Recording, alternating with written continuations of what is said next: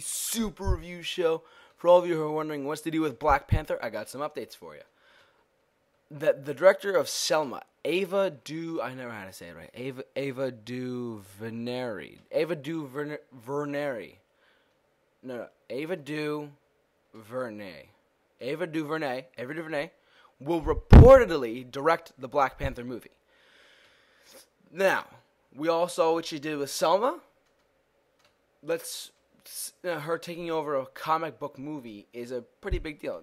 It's the first female director in the Marvel Cinematic Universe as well. But I think that what she showed in Selma, how she can take Martin Luther King and bring him to a bit, create the depth of the character. If you do that with Black Panther, like the sweaty nerds all over the world will rejoice in like, yes, thank God. But yes, this is what's going around. She's reportedly going to direct Black Panther. Marvel has not come out, but Variety has reported it, which means that it's a pretty good lock that she's going to direct it. I think this is going to be great. I can't wait for Black Panther. I'm a freaking huge Black Panther fan. I love the character so much, ever since his origin in Fantastic Four number 52, back in 1963.